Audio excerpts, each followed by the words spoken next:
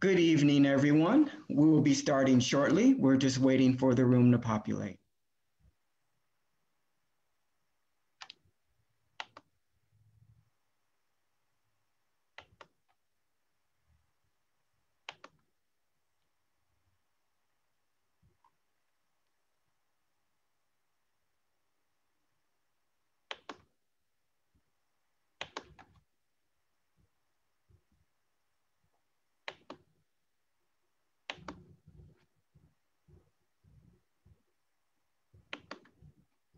Good evening, everyone. We'll be starting in a couple of minutes. We're just waiting for the room to populate, and then we'll get the show started.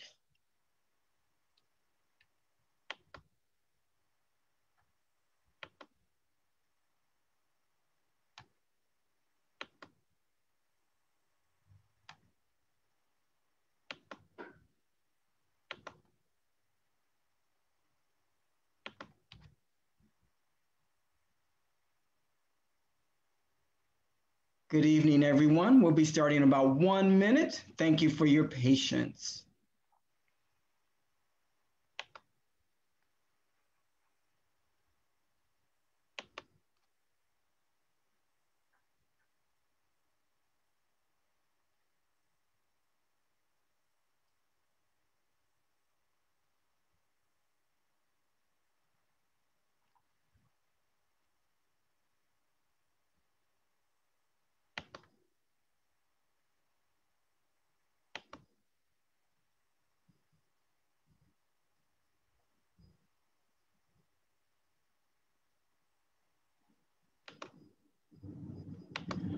Okay, let's get started.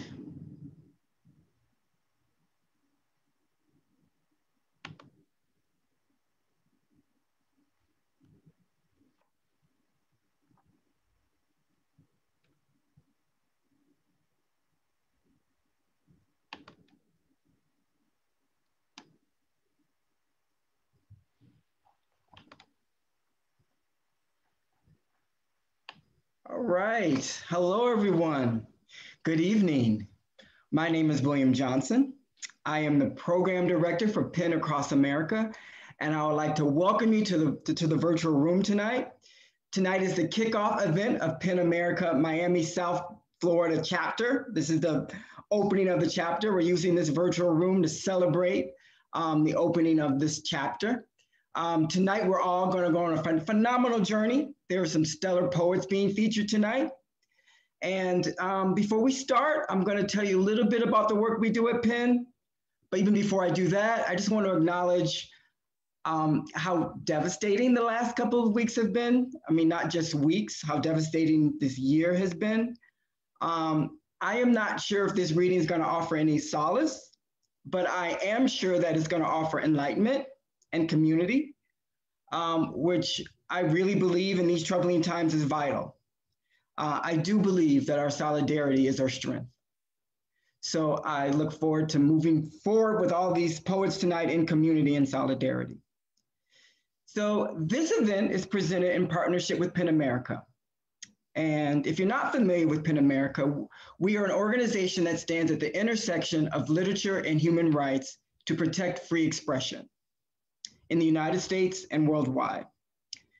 PEN America champions the freedom to write. It recognizes the power of the word to transform the world. We are thrilled to be celebrating the launch of Miami South Florida chapter, led by Marcy Cancillo-Bello and Leslie Saez. Within the larger organization, the PEN Across America program provides resources to mobilize PEN America communities around the country. In 2019, PEN announced 6 new chapters in Tulsa, Birmingham, Detroit, which is my hometown, Dallas, Fort Worth, Austin, the Piedmont region of North Carolina. And so we are really thrilled to be launching the Miami South Florida chapter here tonight. Our PEN America chapters are doing fantastic work, including organizing public forums, highlighting the work of local journalists, hosting literary conversations, and events just like this one. To learn more about what PEN is doing, please visit us at pen.org. And the best way to continue to support this work is to become a member. Our strength is in our membership, which includes a nationwide community of novelists and nonfiction authors and poets and editors and screenwriters and playwrights, publishers and agents and other literary professionals, and even a larger network of devoted readers and supporters who join with them to carry out PEN America's mission. As a PEN America member, you have a unique opportunity to play in the defense of free expression and the celebration of literary excellence. We need your voices and we need your support. So please join. I will put in the chat a link if you are interested in joining. And now let's get this event started. I will pass the baton to Marcy. Hello, everyone. Thank you so much for being here. Thank you, William, for that wonderful introduction and for all the work that you and the rest of PEN are doing. Leslie and I are absolutely thrilled to be able to join forces and expand PEN's reach through the Miami, South Florida region. And we're really excited, especially for tonight's kickoff for these 4 incredible poets. I would like to begin with saying that we are joining from right here in Miami, Florida, both Leslie and I, which is the traditional territory of the Tequesta, Taino, Seminole, and Miccosukee people. And we do want to acknowledge this and honor with gratitude the land itself and the people who have stewarded it throughout the generations. And this calls us to commit to continuing to learn how to be better stewards of the land we inhabit, all of us, wherever you happen to be. For those of you who have already found the chat, please do introduce yourselves, say hello, give a little bit of love, and let us know where you're zooming in from. Leslie's going to drop a tool into the chat that will help you find the traditional land name of your area too. And it is a great place to start to begin educating yourself if you haven't already, but it is definitely not the end of the work. This night would not be possible without our partners, Books and Books, which is our local independent bookstore. And we will be linking tonight to everyone's incredible work so that you can get your own copies to be able to enjoy not just tonight, but for the rest of this year. We also want to thank our other partners, the Cubic Center, Miami Book Fair, Oh Miami, Reading Queer, and Supporting Women Writers in Miami, also known as SWIM. And huge shout out to all the PEN America staff who've made this possible, Rebecca Warner and Grace Linzer, of course, William Johnson, local board member Tom Healy, and all the PEN members in South Florida and across America. The work that this organization does is absolutely vital to continuing to educate and impact and make real changes. But also thank you all for joining us, whether or not you are a member. Super quick housekeeping notes. For those of you who found the chat, I see it's already a little bit active, but there is also a Q&A function. After the reading with these 4 poets, we will have a bit of a conversation and we would love to hear questions from you. And these questions are for the poets, for PEN, all of us staff to see. We'd love to hear what you would love to see in the area, what you could envision us doing as a chapter. We are a community together. So without further ado, it is my absolute pleasure to introduce our very first reader of the evening. Sam Obaid is a masculine performing Indian lesbian raised Hindu on her mother's side and Muslim on her father's side. She moved to the US in 2007, where she earned a 2nd and 3rd master's degree in multimedia journalism and gender studies, respectively. An activist, poet, and educator, she has been featured at New Yorker Poets Cafe, Bowery Poetry, Busboys and Poets, University of South Florida, and many, many more places.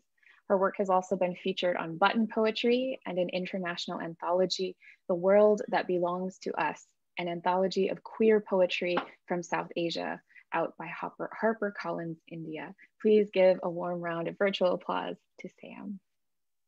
Thank you so much, Marcy. I appreciate that introduction. Big thanks to both Marcy and Leslie, and congratulations on starting this wonderful chapter. Thank you to PEN as well for organizing this event. I'm very excited to be here. So this first poem that I'm gonna do for you has a little profanity in the title. It's called Gender Fucked. And it is, as promised, about gender. So this is the first poem. There is nothing here. There is nothing here but a blank slate. There is nothing here but flesh and blood and skin and bones, and then she appears. She stands here naked for the first time. Body scarred with violence she has not yet feared, face lined with stories she has not yet told. She stands here naked for the first time too long, crouched, cringing, waiting for cover. Her Muslim heritage has taught her well that this body bears no ground for pride, and then he appears. He stands here naked for the first time, clenched fists covering her breasts, spine erect, butch present. He stands here naked for the first time too long. He is nothing without the absence of her. She is no one without the fallacy of him. Together, they become. The thing about identity is, we are always ready to check each other into boxes, even when there's no paperwork to be done. I am an independent woman, but one of my closest friends sees it fit to call me sexist when I say I'm uncomfortable being financially supported by a significant other, even though I have no problem if she decides she does not want to work a day in her life. I ask her to think about what she has just said. If maybe I look more feminine, she may have had a different opinion, or if maybe she would have respected the independence I learned at a young age I must never give up by consequence of being a woman. We are both women. I just wear mine differently than you yours. There is a compulsory misogyny that comes with this identity that can be so blinding you completely miss the point. So quick to label me in your own image. All of a sudden, I am not woman enough to understand. All of a sudden, I'm not my mother's daughter, but my father's son. The thing about identity is we are always ready to tell someone else who they are so we can see ourselves in them. Universe forbid we should ever say, I don't understand, tell me more. So when I do, it appears I impose my identity upon you.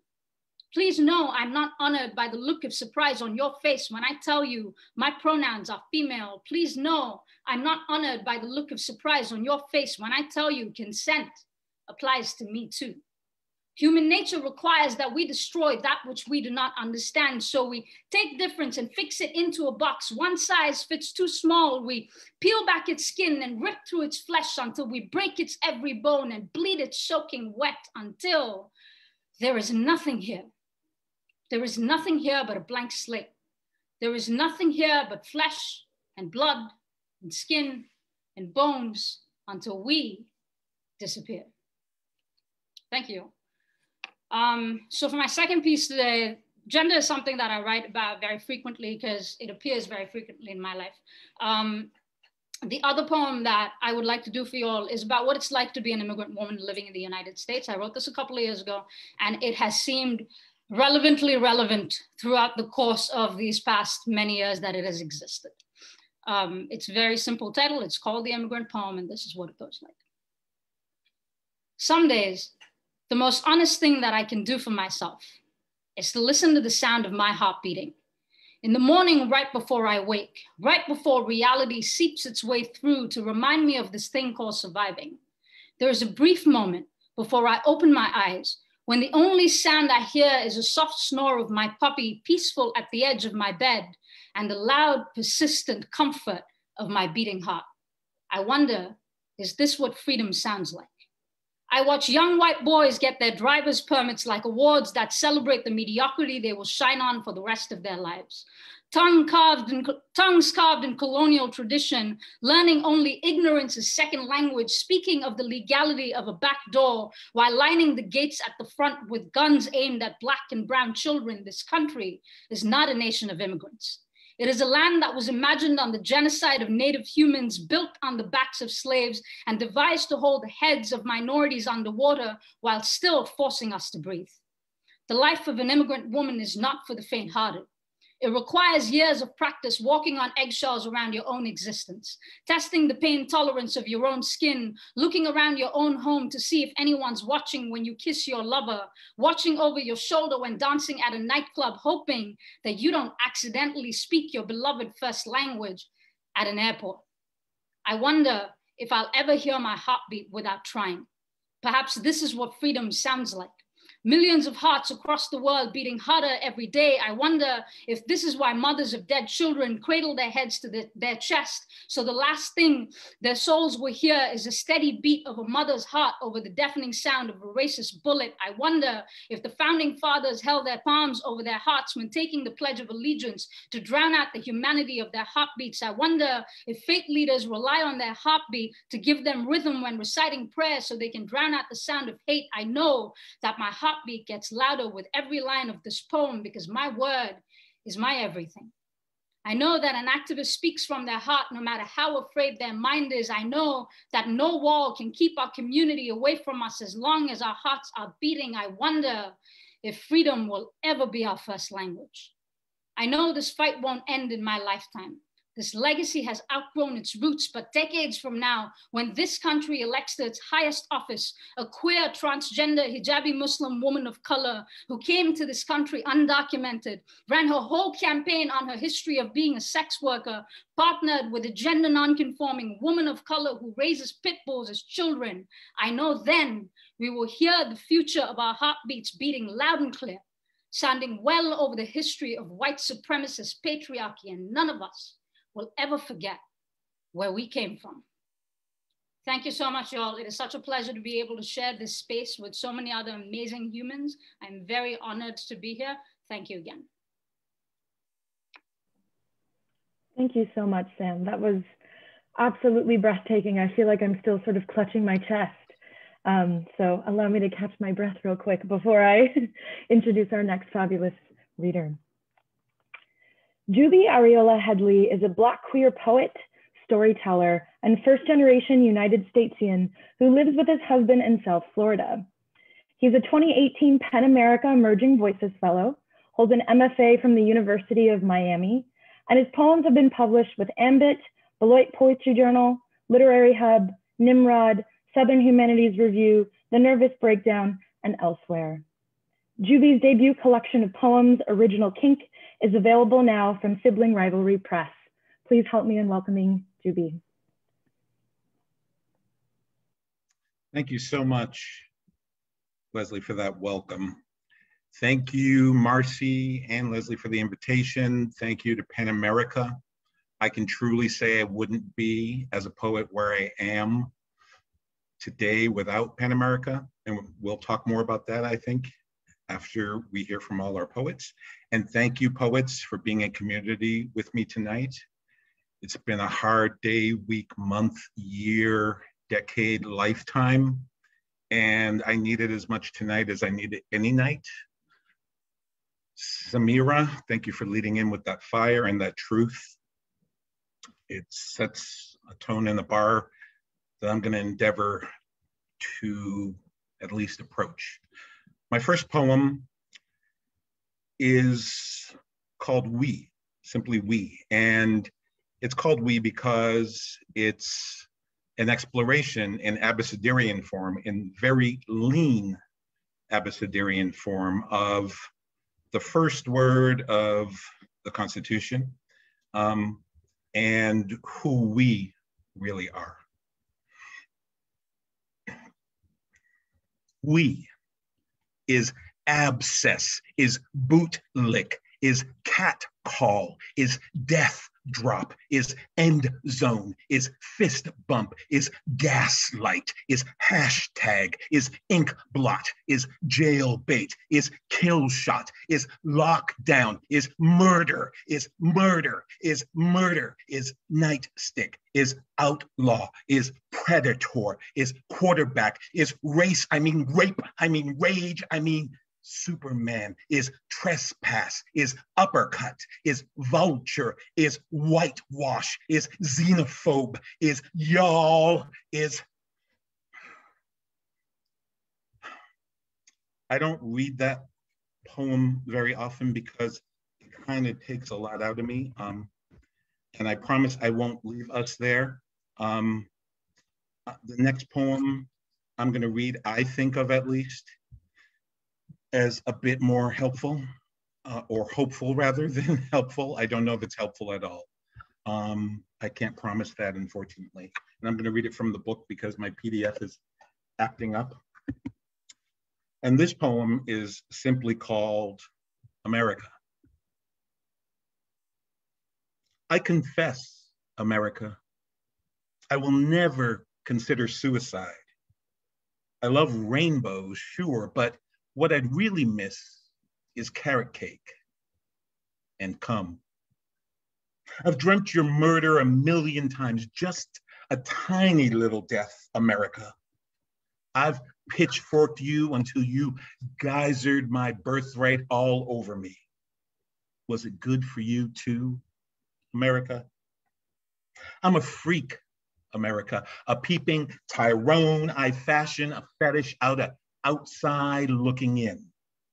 I'm a schoolgirl, America, 13, going on gutted, all fast talk and first kiss and last to be picked. I'm a cowboy, America, 13, going on gelding, all curse words and swagger and shirts versus skins. I'm a symphony of breaking bones. I'm shredding skin on concrete canvas. I'm a teaspoon of history whisked into a pound of lies. I am original kink. Yes, I am the shackled serpent. Yes, I am Jesus to your Judas. Yes, I'm the patron saint of probable cause.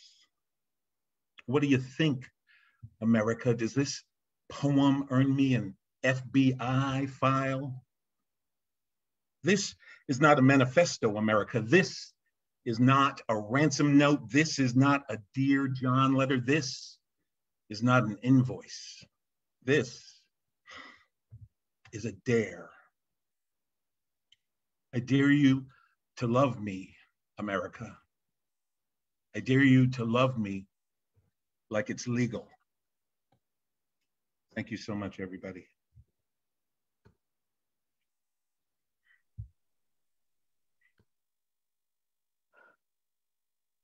Wow, Juby, thank you for that. Two incredible poets already. We're only halfway through. If you're not getting goosebumps and taking deep breaths, you should.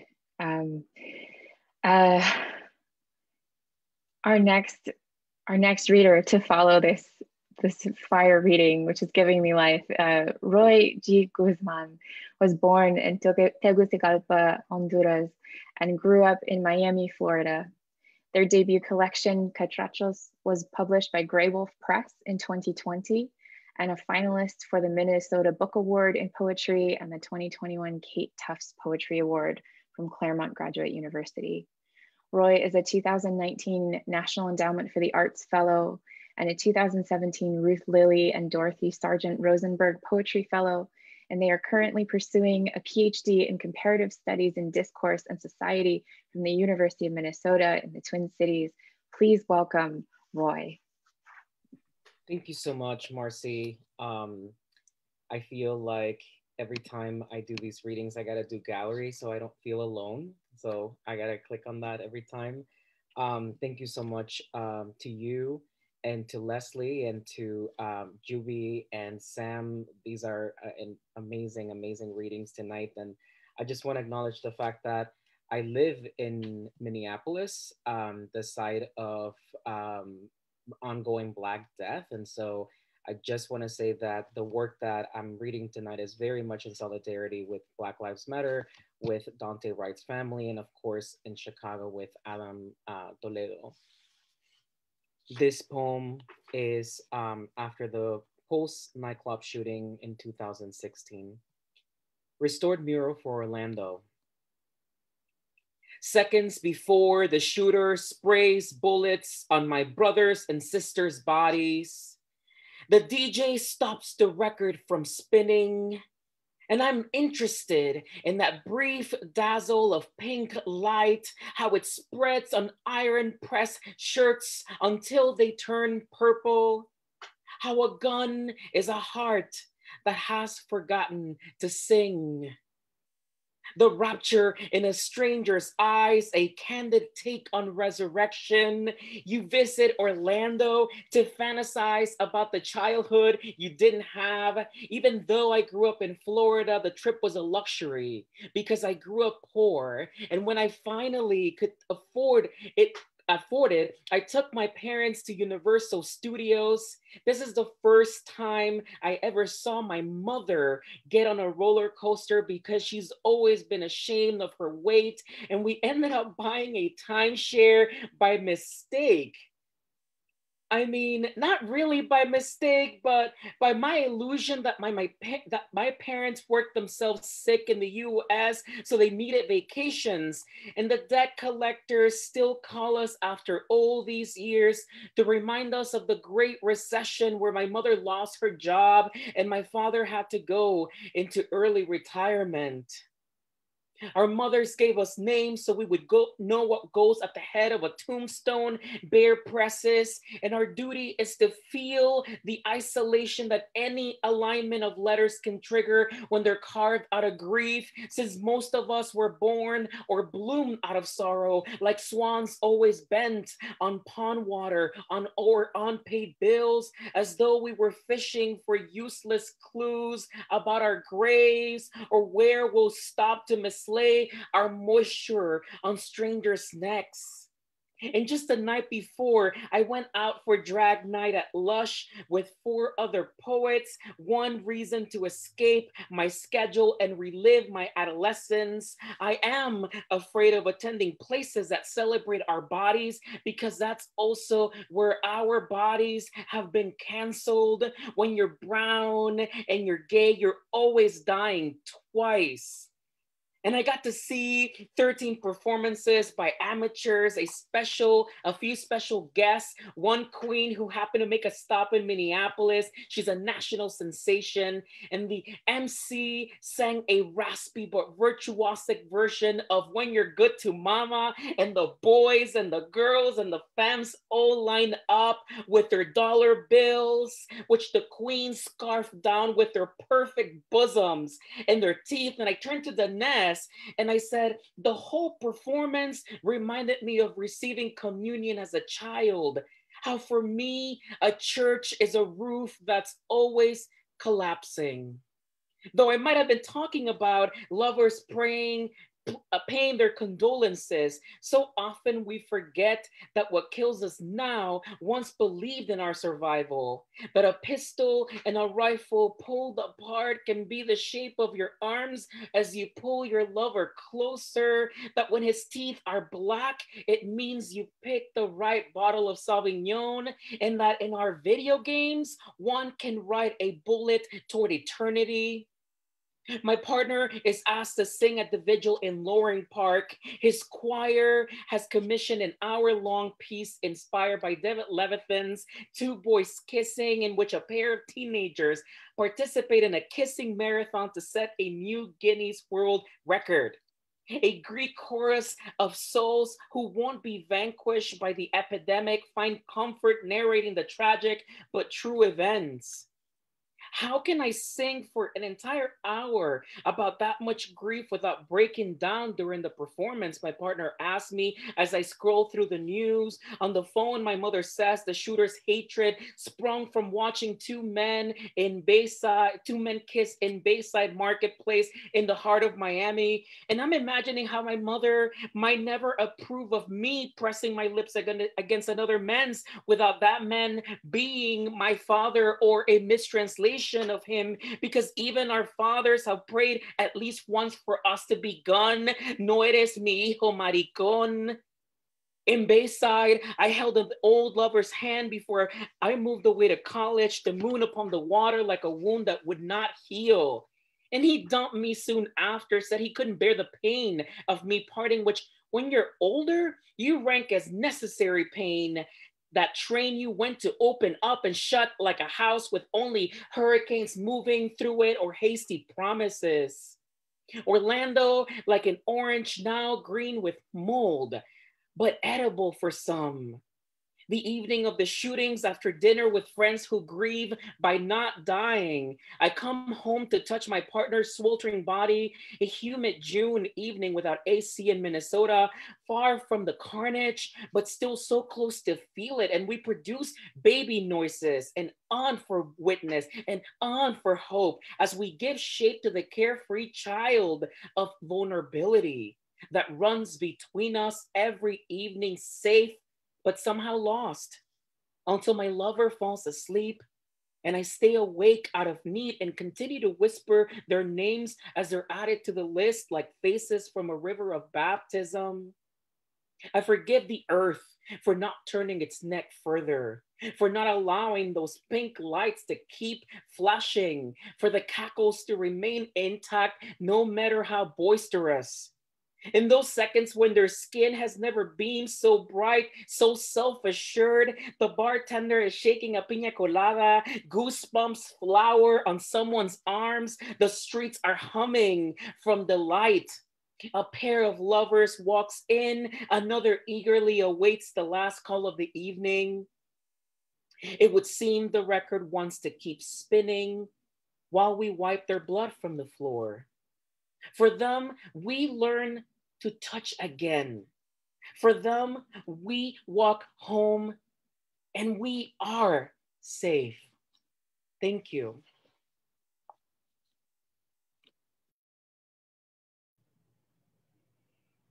Roy, you are an absolute force. Thank you for that reading, and thank you for saying their names and invoking them in this space.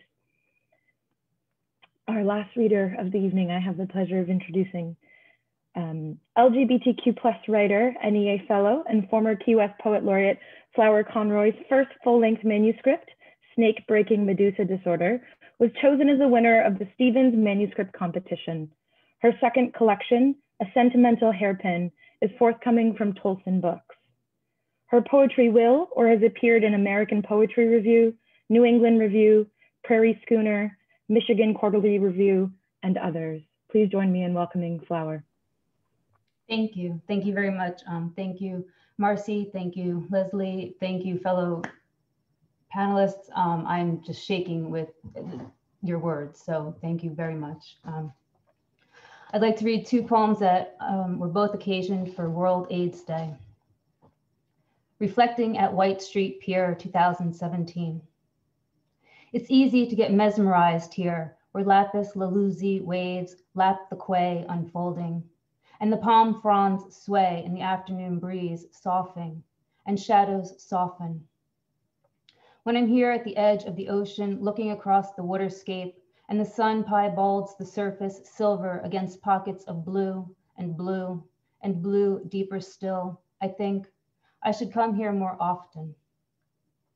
And here is your name, friend, carved in granite at the beginning of this pier, so that anyone who ventures here will read your name, and that reading will awaken your very in-being, and the very air will grow headier, like when after a season of dormancy, the night jasmine releases its bloomy lanterns into the evening. Do I risk sentimentality? Then I risk sentimentality, for if I don't, I haven't risked enough. So momentarily transfixed am I, contemplating or meditating or praying or simply being within this moment. The sea spray spritzing my face. I let out a sigh and surprise myself.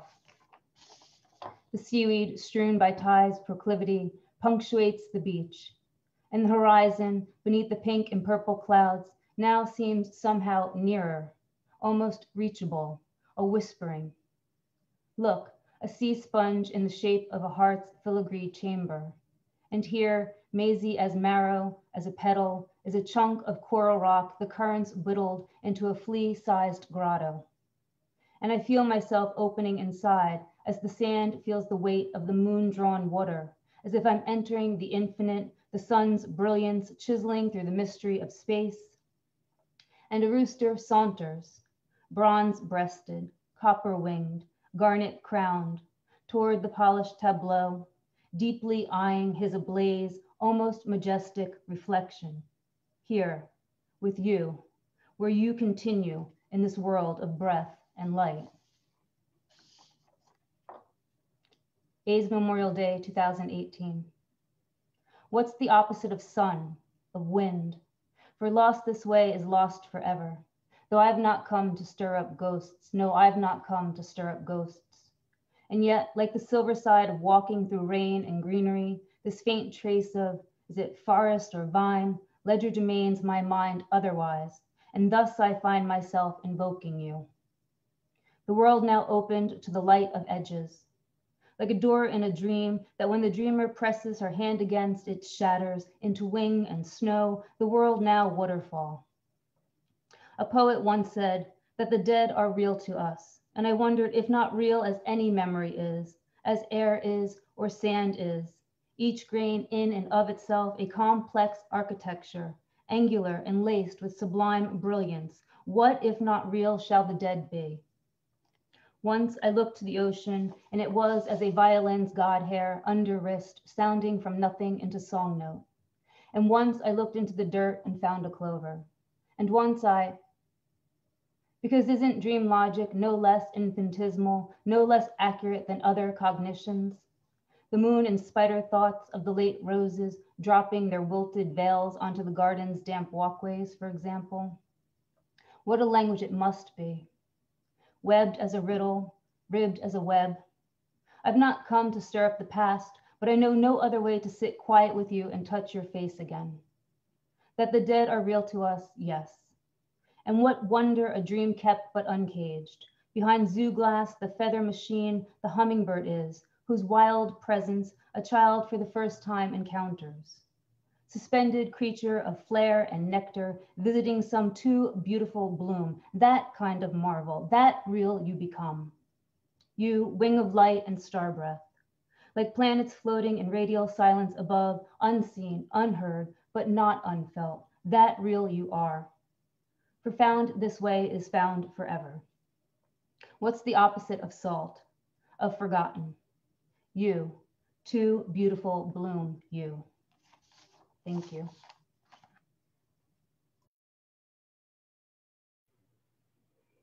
Thank you, Flower. I'm going to be thinking about that line regarding risk and sentimentality for quite some time, among others, of course. That was an absolutely fantastic reading, truly. Thank you to all of our readers. Please join me in giving them all a round of applause. Before we transition into our moderated conversation, I did want to take a quick moment to speak on why Marcy and I wanted this event to kick off our launch as the PEN America Miami South Florida chapter.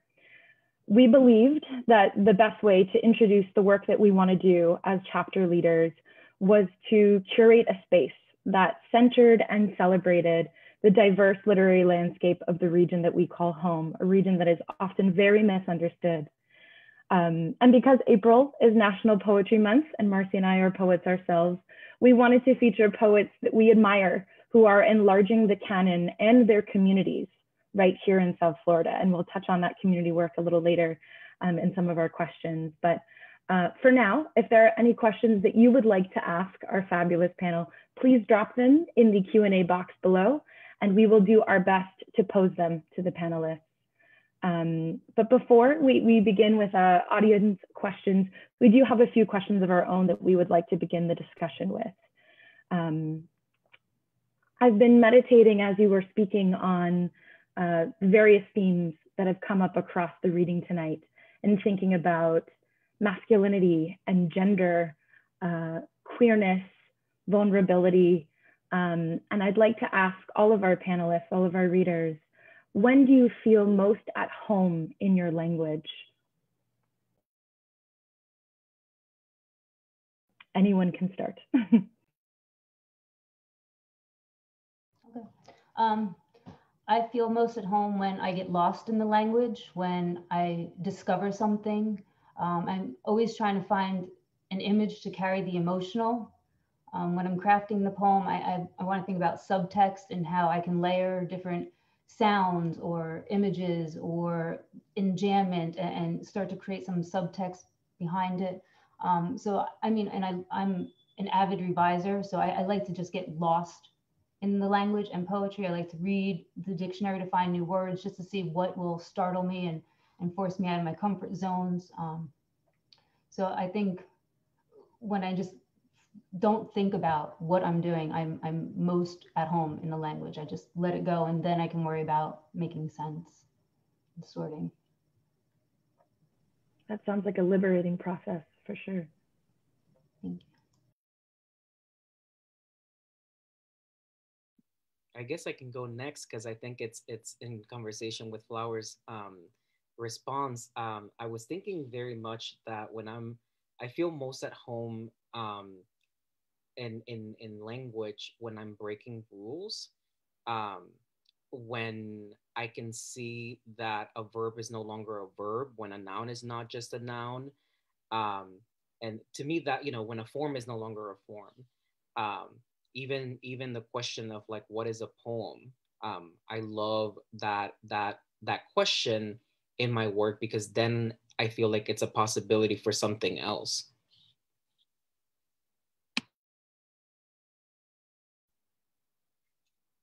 I feel like I'm vibing really hard on what you're saying, Roy. The idea of verbifying nouns, adjectifying nouns, nounifying verbs, playing with language, breaking form is where I love to play. That and for lack of a better term, I don't know I love this term, but it exists, code switching. I speak differently depending on who I'm talking to. And when I'm in my poems, all of that can be called upon, and I can mix all of that on the same page, in the same line, and that's when it feels like I'm doing work. And I mean that in work in the good sense, not like heavy labor, but when I'm really making something hopefully meaningful.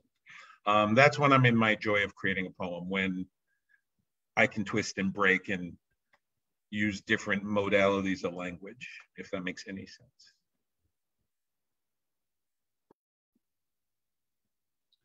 I think for me, strangely enough, there are so many things that I think about in another language, but English is the language that I'm most comfortable speaking and writing in. Not necessarily speaking in, but definitely writing in.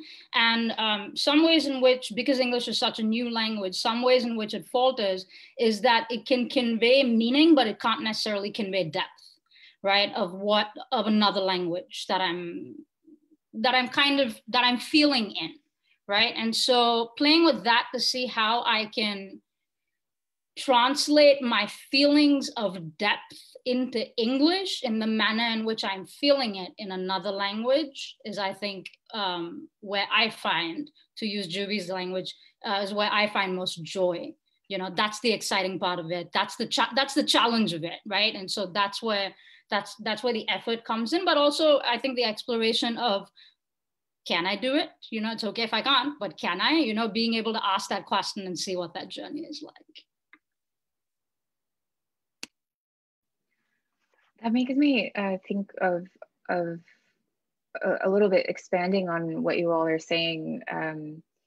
It makes me think of PEN America's tagline, which is the freedom to write. And we invited you all. You're all from very different regions of Florida, all the way from Key West to the St. Pete, Tampa area, and which covers a very large regional space. It's very different from, you know, even a few miles difference in South Florida as a space, and different communities and things. And it does make me wonder how language affects your work or impacts it. Yes, but I do wonder too, a lot of you write about place, like Roy's Miami poems, or you know, Sam, your poems about being displacement in two different places, you know, or even occasionally speaking with Flower's World AIDS Day poems, right? Like there's specific things that I think you all are thinking about and that are serving as the catalyst. So how do you sit down and actually wrestle with that kind of work into your poems, and how do you even give language to sometimes what feels like the inarticulable, especially thinking about that these days.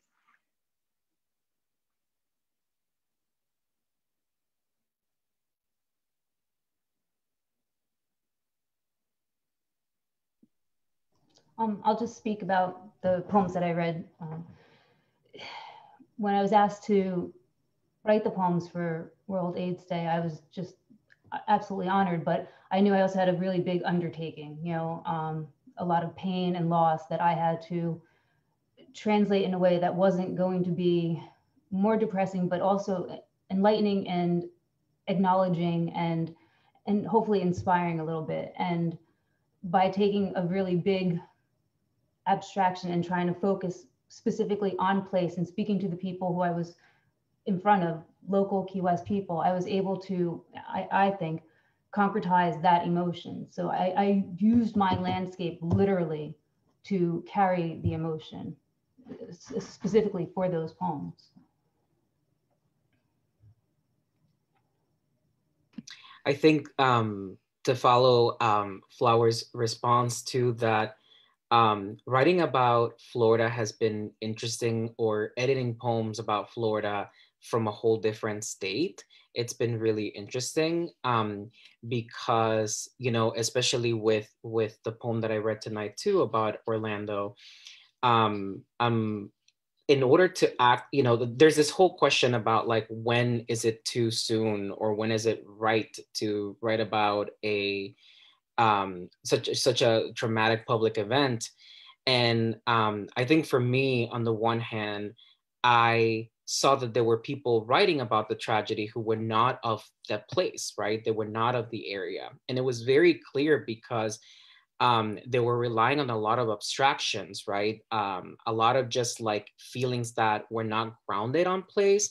And so I think that with your question, Marcy, I remember that one way was to literally, in order to question my position in writing this kind of poem, I literally had to feel like I was there. What was childhood like, you know, growing up in Miami?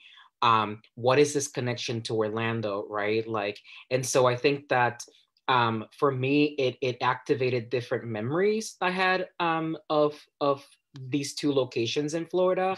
And then I was also able to tap into this question of like, instead of the truth, more like my truth, what is my truth about these two locations? And it very much, I think that geography, whether it be imaginary or something that's based on reality, it's an excellent place and fruitful place, right? And you're giving homage to the land and to the people and the culture there. So it's an excellent place, I think, to start any kind of work.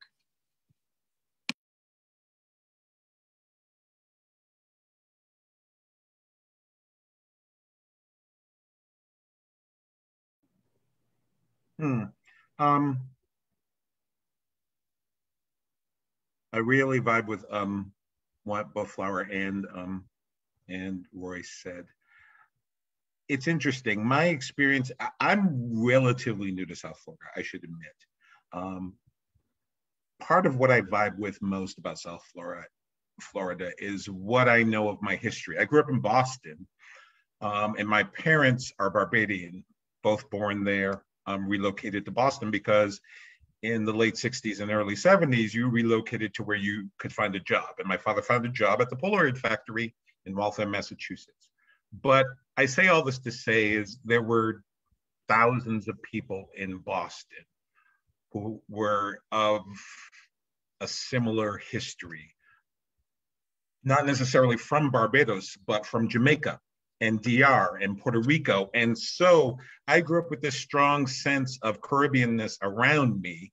And I would, not that it's the most articulate or enlightened viewpoint, but when I grew up, when I was 6 and 7, I was like, okay, are you English Caribbean or Spanish Caribbean? And that was sort of, or just plain American. That was my division of the world, the way I understood the world. There were my friends who were English Caribbean, there were my friends who were Spanish Caribbean, and then there was Americans. So I grew up in a way where I wanted to know where I would get my Haitian pate or empanadas or roti, because I'm not the skinniest person, and a lot of how I see the world and experience the world is through food.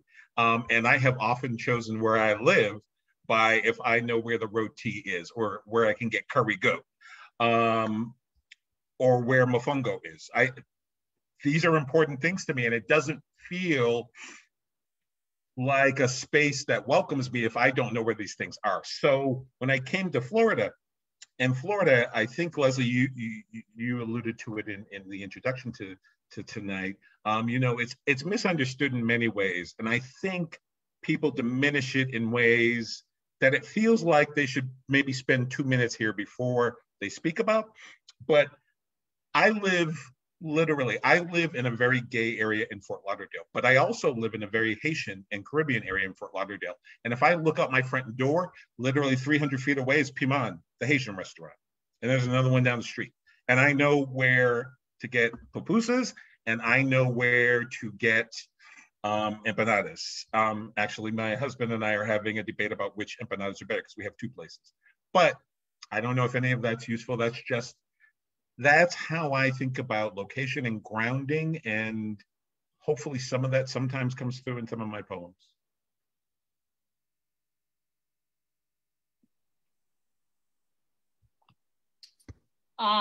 Yeah, I mean, I kind of sort of relate to what everyone is saying, and then to a certain extent also not, because, you know, like chronologically speaking, for 23 years, I lived in India. I was born and raised there, right? And so, everybody around me was Indian. Yeah, we are a diversity of Indians, but we're so used to just everybody being Indian and having these multicultural spaces that they can be divisive, but they were not as politically divisive. They can definitely be divisive, but they were not as politically divisive as they are here, right? From an activism perspective. And so until I was 23, I wasn't a person of color. And then I came to the US, and all of a sudden I'm a person of color. In India, I was just queer. That was like my biggest minority status, and it was problematic, right?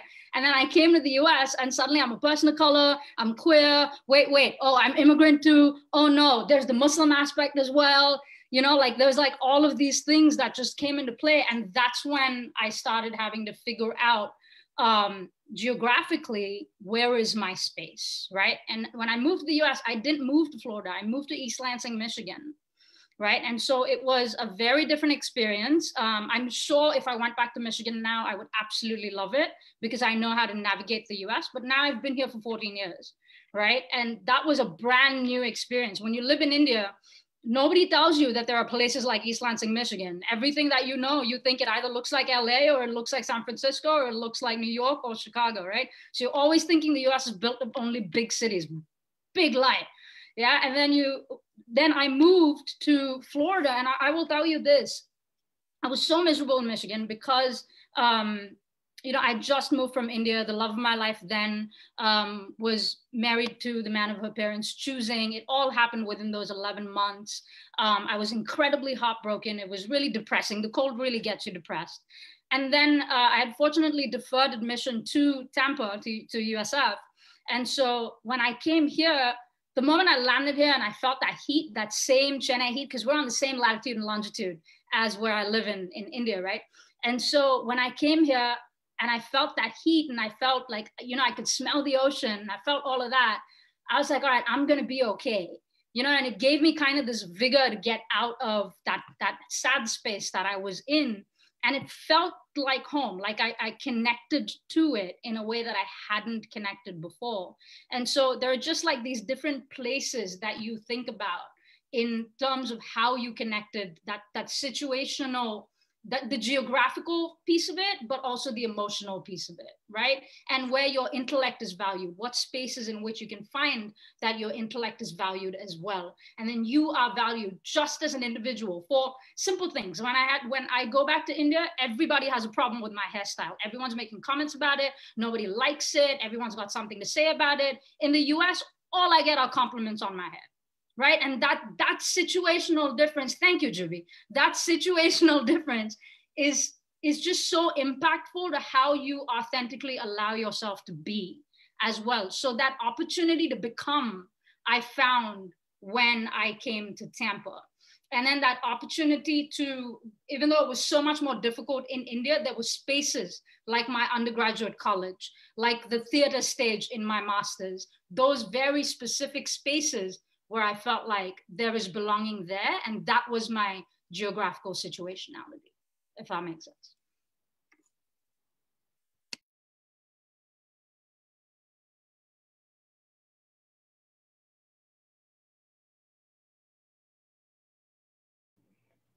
Absolutely. I mean, I think that makes plenty of sense. And I like kind of synthesizing everything that was said and thinking about all of the various threads that maybe we pull on to create a different fabric. So thinking about food, thinking about temperature, and all of these things that can evoke a sense of home, even if there is that othering in the new space. And that kind of leads me into my next question, thinking about not just the concept of home, but also a built home, a sense of community. I think it's clear from the work that you all read tonight that there is this deep connection to current events, to politics, in a way that suggests activism off the page as well. And so I would love to hear the panelists talk a bit more about the work that you do in your individual communities. That can be literary based or otherwise. And I'd love to hear about how that sustains you. And maybe that can also kind of serve as a way for us to look to the future as well. And if we kind of combine all of this together and think about, you know, how misunderstood we are as either transplants or immigrants of any kind, it's, I think it's powerful to think about how we can change the circumstances in a space by doing that work on the ground. So I would love to hear everybody kind of weigh in on the work that they're doing in their regions.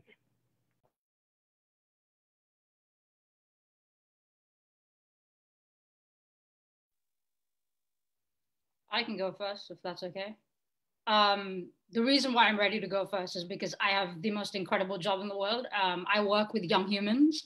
I run leadership programs for young humans in high school in the Tampa Bay area on inclusion and anti-discrimination, where we talk about discrimination, systems of oppression, how those manifest in our own behaviors, and how we navigate the world as those systems of oppression work against us. So working with young humans, I think, you know, is not to sound tokenizing, but it is my pride and joy, right? And it's such a selfishly fulfilling job because young humans are just so bloody awesome, right? And they're so much better than most adults that I ever interact with.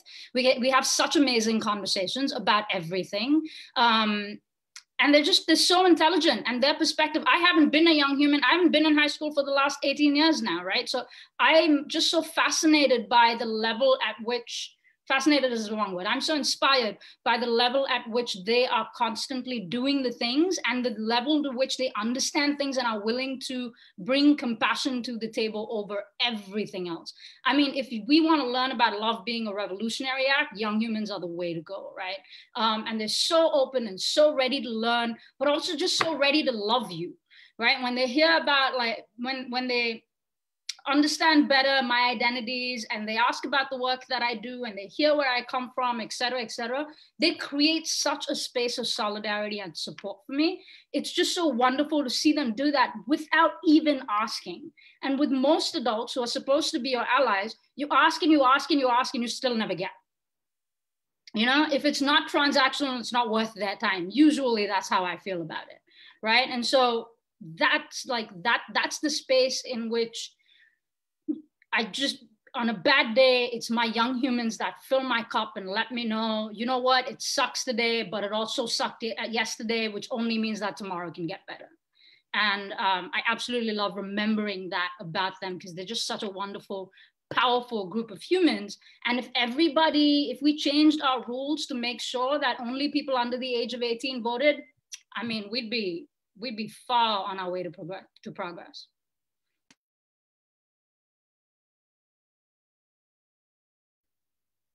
Um, I don't feel as if I do enough in the community, but I wanted to go after Sam because I want to echo something very strongly that you're saying, Sam. I had the opportunity this past fall to lead a poetry workshop with a group of ninth graders in the Bronx, actually, through House of Speakeasy.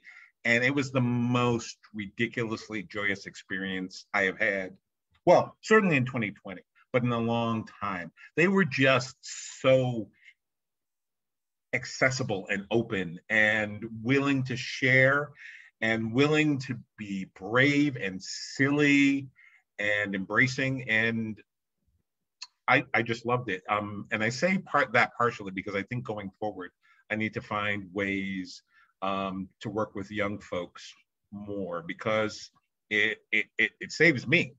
It teaches me. Interestingly, we had a conversation because one day we decided to have this debate about voting, and a couple of the kids in class, and this speaks to, I don't know what about the world, but a couple of kids in the class were concerned about letting young people vote because they think we, the adults, would try to control their votes. And we, the adults, have the power and the purse strings, and therefore, even though it would be a nice idea, it's dangerous. But that nuance and that depth was heartbreaking. At the same time, it was brilliant and made me check myself and really rethink a lot of things.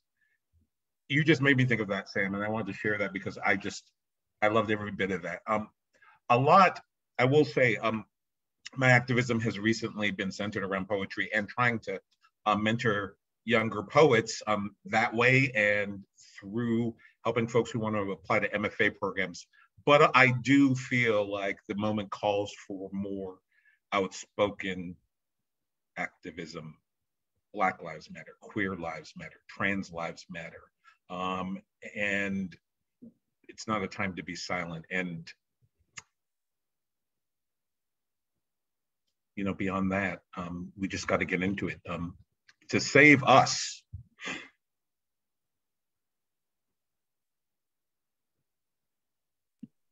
I guess I'll go next. Thank you for sharing those thoughts, Yubi and Sam, about like working with children. One of the things that I was thinking about with your question, Leslie, was like, for me, why would I leave Florida, right? Why would I come to a place like Minnesota, for instance? And I think at the heart of a lot of these questions is the question of community.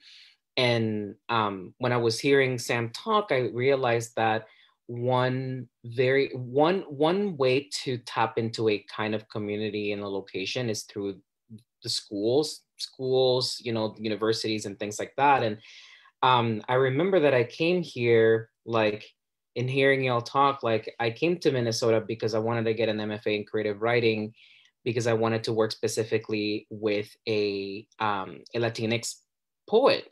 And I didn't want to do the heat. I mean, I love Miami, but I cannot do the heat. And I knew I didn't want to go to the Southwest because of that. And I also didn't want to go to California because it was too expensive.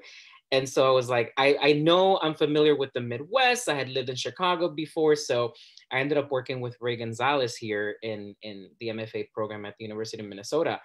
And I stayed to do a PhD because of community.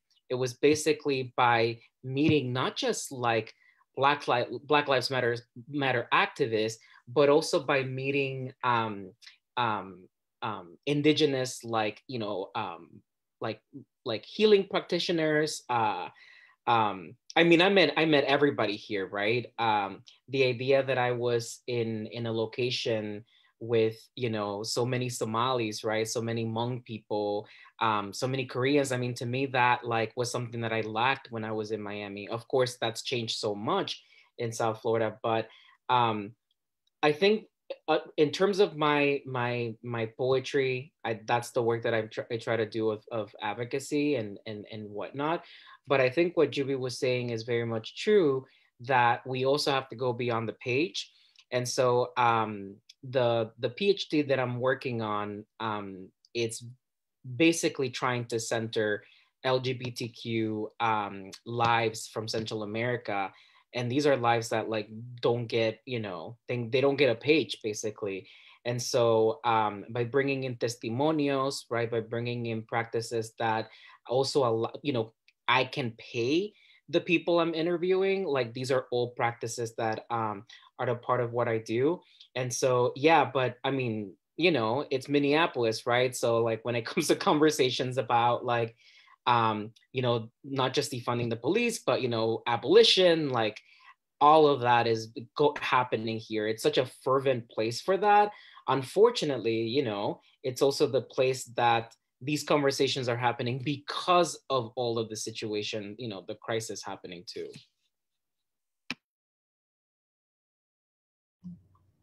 Thank you. I'm very involved with the community down here, the gay community, the literary community, and a lot of my, you know, I've been here 20 years and I've done a lot of fundraising for lots of different endeavors, hospice, AIDS Help, VNA, Visiting Nurse Association, Samuel's House, Sister Season, which One Human Family. And this is a little more silly, but I'm the first woman to have won the Queen Mother pageant. And you just think I'm go goody.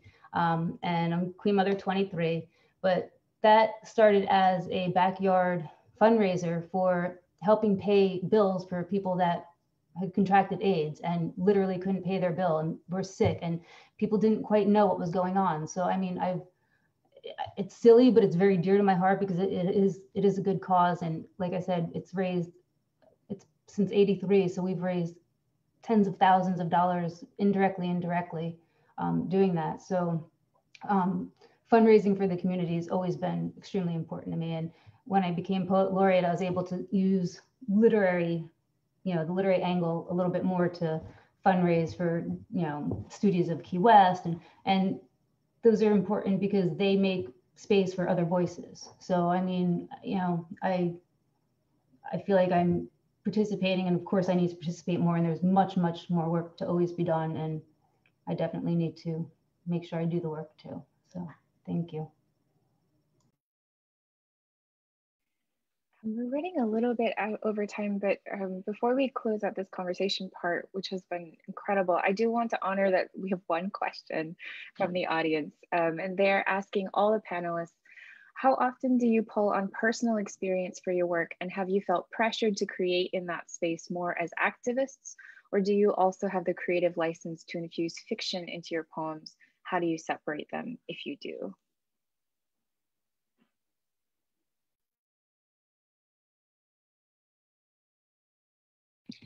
I'll try to answer that question. I go back, it's so interesting because the question that, this excellent question that's being posed to us is something that very much reminds me about things like confessional poetry, right? And like the ways in which like something like confessional poetry gets like, it gets derided, right? It gets, you know, whatnot. But one of the things that I will say is that when it comes to, I think that the word that was part of the question was activism. I like to think that activism is something that is part of my core. So it doesn't really change based on genre. It's something that like bleeds into everything that I do, from short story, you know, and I'm someone who loves working in different genres, from short stories to essays to poetry to, I mean, anything. I would say activism is a part of it. But the other thing that about the question that's being asked is, I'm constantly being reminded that the poem, and the poem especially is not, as people tend to think of, this is not the court of law, right? Like this is not the place where you're about to give like a test, like you're providing a testimonial for a case, right? And so the ways in which I bring in fiction is through things like the metaphor, right? The metaphor allows me to, especially when I'm coming across issues, subjects, feelings that I just don't even have the language for. Sometimes, you know, sometimes just bringing in a deer, right? And having that deer drink some water over here, like does so much work for me, even if it feels fictional, than just saying, I don't know how to write about this experience, right? And so I feel like at the end of the day with poetry, it's not just about what is the story being told, but also like, what are the kinds of like images, feelings that you're triggering, right, through the poem.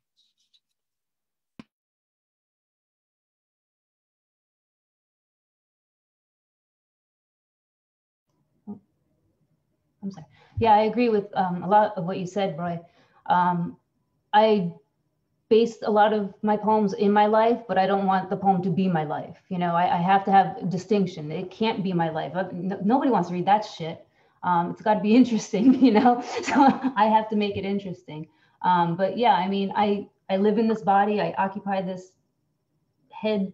So I need to write that from that. And, you know, from my relationship with another woman, from just walking this earth, you know, all of that has to come in, but it doesn't always have to be present. It doesn't have to be, like you said, testimony. It doesn't have to be fact, but it has to be real. I like what you're saying, Flower and Ray, because it's a fascinating question. And I think where you've tapped into something. There's this notion that confessional poetry somehow is, sometimes depending on who's asking or who's talking, it's something of a lesser category. And it's something of an elevation if we get beyond confessional poetry, except we all poets, like Flower is saying, we all write from personal experience. There's a difference, though, between writing from personal experience and literally recounting factual information. It's not what not the poets I've met, it's not what we literally do most of the time. Like what I was saying, sometimes you need that deer. And the deer could be a knife or a different location than something actually happened. We're trying to make meaning sometimes. I know a lot of times I'm trying to figure out something in the world. So I don't tell you necessarily literally an experience I had. I might remove myself from that experience so I can look at it and regard the different facets of it and talk about it and see where I end up. But I think we have to start thinking, you know, each and every personal experience can be pulled on for a poem, and that doesn't diminish the poem specifically or poetry in general. I don't know how you write from a place that is entirely absent of personal experience. I understand the difference between personal experience and confessional poetry, but our personal experiences are political, to speak to the activist piece of it. It is impossible to walk through the world and not have to make a series of political decisions, sometimes even moment by moment, which street we turn down, whether we walk alone down that street. It's all political. So I don't know how to extricate the political from my poetry. I walk through the world looking like this.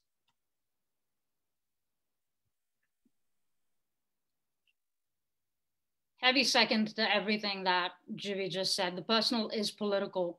And at the same time, I'm a huge fan of compartmentalization. I know, every therapist will tell you that you probably shouldn't do that, but it's such a great coping mechanism that I will swear by it regularly, right? Sometimes the PTSD is just not worth it. And yet there is this commitment or this feeling of responsibility, which I don't see as pressure, but a feeling of responsibility to communicate the very real life experiences that you've had without necessarily having to put yourself through this heavy level of emotional turmoil and psychological trauma, et cetera, et cetera. I'm not interested in revisiting my trauma all the time in order to be able to create a piece. And so I think creating the boundaries of, yes, my story needs to be visible, but it needs to be visible because there is a lesson to be learned there. And there are other people going through this that need not feel isolated the way that I felt isolated when I was going through it. And I'm going to develop, even if I don't have the tools, I'm going to develop the tools. I'm going to talk to other poets who are using these tools that they have developed for themselves and ask them if they can teach me how to do it and create those boundaries where I'm constantly asking my trauma for consent.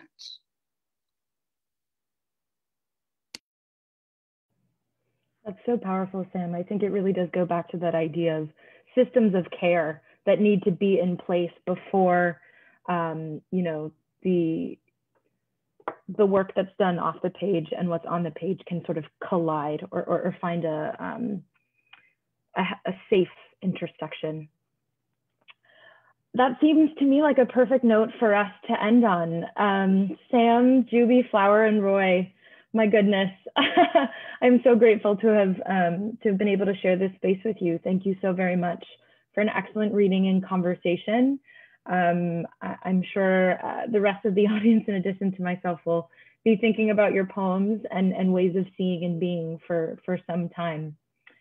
For those of us who are still here, if you enjoyed this event and want to hear the latest about what the new PEN America Miami, South Florida chapter is up to, you can sign up for our newsletter. We'll go ahead and drop a link to that newsletter registration in the chat.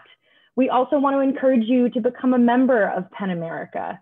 You don't need to be based in South Florida to join, although I think based off of some introductions that we had in the chat, a number of us are in South Florida right now. You know, we'd love to increase our membership at home, and we hope to work with and meet our regional members once it's safe for us to gather in person. But we'll also include a link on more information on how to become a member. I also want to encourage you to watch this space. This was our kickoff event, but we've got some exciting things in the works for you coming up. So that also includes our acknowledgement of World Press Freedom Day, which is right around the corner on Monday, May 3rd. So absolutely watch this space for more. And again, we just want to thank all of our partners. We appreciate your support, and thank you to the audience for spending your Thursday evening with us and helping us mark the creation of this chapter. Marcy and I are going to stick around just for a couple of minutes in case anybody has any questions about the new chapter or just wants to connect. You can also email us. We're going to drop that email there as well. So all of these resources will be in the chat. So please feel free to email us. Let us know how you felt about the event, as well as any ideas you may have or anything that you believe this chapter should focus on as far as events and resources. We want to hear from you and make sure that you feel represented in this chapter. So thank you so much, everyone. We appreciate it. One more round of applause, I suppose. I think you all deserve it.